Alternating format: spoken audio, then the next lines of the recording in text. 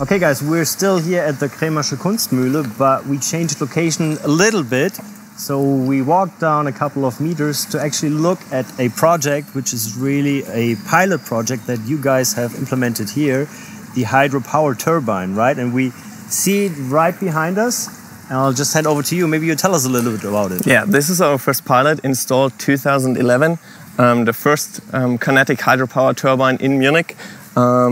Kinetic hydropower turbine means you use the flow of the river. You don't build up a dam. You just use the flow to produce energy. The big advantage is that you don't need any constructional work, just very, very little.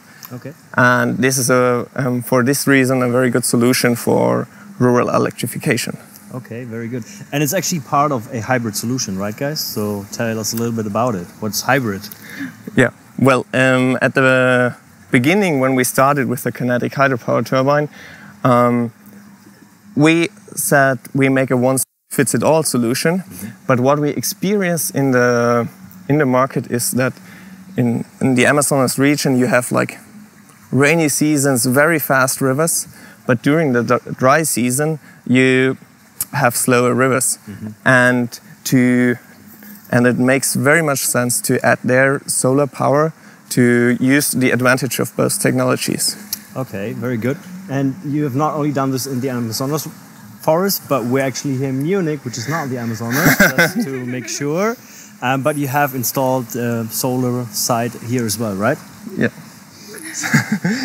Here in this particular place, we have installed solar as well to test our equipment. But for rural electrification, we have a very good case in Marius Weckel, which is in Peruvian jungle. Okay. And we are aiming to do it as well in Nigeria, in Zambia, in India, Indonesia. So we are quite... And how many countries do we have installed right now? Yeah, at least 10, 12.